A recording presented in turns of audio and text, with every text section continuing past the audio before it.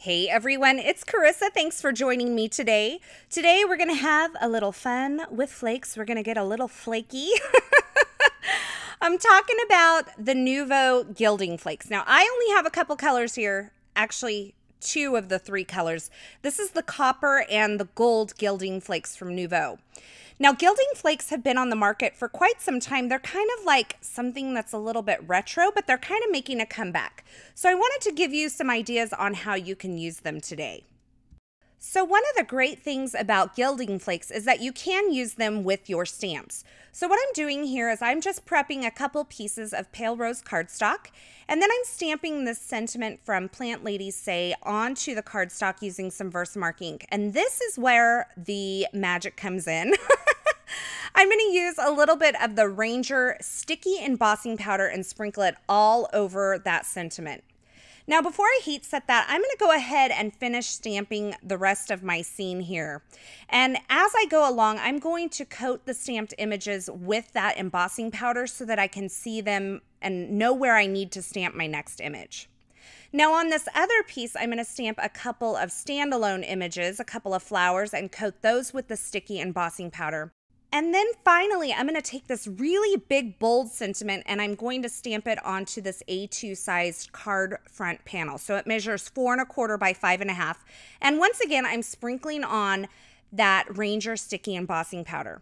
Now I'm going to let my heat tool heat up super hot, and then I'm going to take it over to the embossing powder and I'm going to melt it just until it's shiny.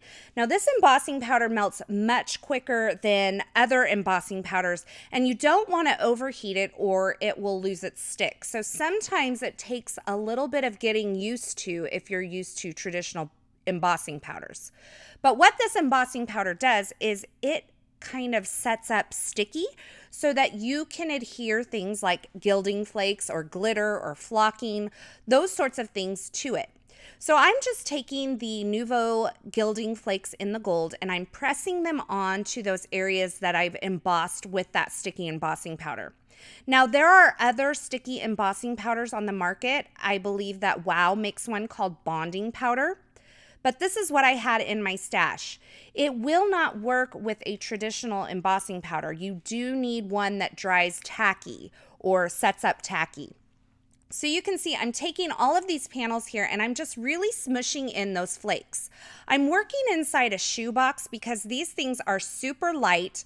They will fly around like crazy. Do not sneeze, do not cough on them because you will have them everywhere. But they're very easy to clean up with a microfiber cloth or a Swiffer dusting cloth. Now, after I have them pressed really well into those stamped images, I'm taking them over to a scrap piece of paper and I'm taking a brush and I'm brushing away the excess. And you can see I'm being fairly aggressive with this. I'm not being really light with it. When it's set into that embossing powder, it really does stick. And by using that kind of coarser brush to brush away the excess, and you can see when I get the excess brushed away, I'll wipe these off with a Swiffer dusting cloth or a microfiber cloth, and then I am left with these beautiful gilded images. Now this is a little bit more foily looking than an embossing powder, but it has a little bit different texture than the foiling that you would do with, say, a Mink machine and some toner sheets. It has a little bit of rise to it, a little bit of texture, and it's not quite as in your face as the foil, like super bright and shiny. It kind of almost has a little bit of a kind of vintage feel or rustic, a little more rustic feel. So I've taken this panel here and I blended some Distress Oxide ink up from the bottom, and then I took a barely damp baby wipe and wiped away the ink that was sitting on top of my gilding so that it would be nice and shiny. So on this other piece here, I also blended some of that Distress Oxide ink over that flower to give it a little bit of color. And then I'll use the coordinating dies to run those through my die cut machine. Now these images here, these floral images, are from the new Essentials by Ellen release. It is the Rustic Botanical set and I love it. Now I was trying to mat that piece onto this new Essentials by Ellen pattern paper pad. It's all black and white pattern paper. It's awesome. And I thought, you know what's better than mounting this pink piece on that is making a whole new piece with that same sentiment right on top of it. So I went ahead and did the same process. I prepped the surface of my paper using my powder tool. I stamped my sentiment in some Versamark ink and added that sticky embossing powder and then heat set it just until it was shiny. And now I'm going to take these gold Nuvo Gilding Flakes once again, and I'm going to add them over this stamped image. And that sticky embossing powder is going to grab all of those gilding flakes and hold onto it so that I get a really cool gilded image. Now I went ahead and wiped away the excess with my brush once again, and I am blending on some more of that worn lipstick up from the bottom. These Distress Oxide inks blend really nicely on just your standard cardstock, so I really like using them.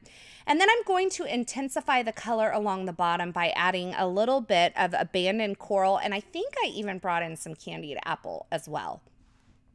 So along with being great to blend with, these Distress Oxide inks are great for stamping too. So I went ahead and stamped some of my images using those Distress Oxide inks onto some Neenah Solar White cardstock. I used the coordinating dies to cut them out, and then I'm just going to add them onto this panel here. And you can see my gilded flower there with my stamped images behind it, and that really beautiful gilded big bold sentiment on that card front. Now, another way that you can add gilding flakes onto your projects is by using a double stick adhesive, something like score tape, or sometimes it's called Be Creative tape. I'm creating some diagonal stripes across this navy cardstock using different widths of Be Creative tape or score tape. I'll link those below. I use the 1/2 inch, the 1/4 inch, and the 1/8 inch. And then I'm going to remove the backer and then once again just add the gilding flakes on there and just press those in. Now keep in mind, this kind of double stick adhesive also comes in big sheets, so you could die cut this adhesive and add these gilding flakes to dies as well.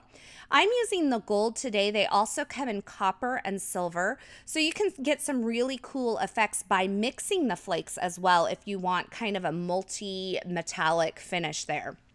So you can see these go on to this double stick adhesive really very easily. I went ahead and brushed away the excess just like I did with the other.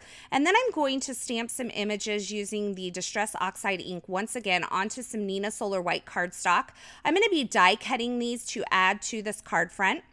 The green I'm using here, by the way, is peeled paint, and once I get these stamped, I actually wanted to pull some of that color into the center of the flower so it wasn't quite so white. So I'm just taking a water brush here and going over those petals with just a little bit of a damp brush, and that's bringing some of that color from the outside into the center, but it's little enough water that it's not like totally washing out the details on this stamp. And I did an entire video going over these Distress Oxide inks, so I'll be sure to throw it up in a card here so that you can check that out if you want more information on these. So once I get this image colored in, I'm going to allow it to dry or heat set it with my heat tool. I use the coordinating dies to cut out all of my images, and now I'm just arranging them on my card front at varying depths. So I'm using different amounts of foam adhesive to create different depths for my images that are along the front. And some of them are hanging off, and you guys, I almost died when I did this. I brought in my tonic trimmer to trim off the excess, and I thought, oh my gosh, it's not gonna work. This thing cuts like a dream. It cut right through all of those images and left me with this really cool edge on this card where these die cuts are just kind of really cleanly cut off there. So it's almost like when you stamp off the front of your card, only these are die cuts. So I thought that was a really cool effect. Now this card needed a sentiment, so I'm using a sentiment from the Plant Ladies Say, and I'm stamping it onto the front of my card using Versamark ink and then adding some superfine detail white embossing powder, and I'm heat setting that. It says, every flower must grow through dirt. And let me tell you, it's speaking to me right now. So I'm going to finish my flowers off by adding a few little dots to the center using my Zig 2-way glue pen. Now because this glue pen also dries tacky, it's great for adhering little bits or little details onto your stamped images as well. So that finishes my card projects for today and this look at the Nuvo Gilding Flakes. I used the gold in all of my projects today because if you know me at all, you know I'm a gold girl, and I didn't use gold glitter, so you have to be a little bit proud of me for that. As always, I will have links to all the featured products in the description at YouTube, but head on over to the InTouch blog because I'll have more information for you over there, more still shots, and a complete list of supplies used in these projects, and maybe a few extra tips and tricks over there as well. So be sure you check that out, and I'll leave that link below.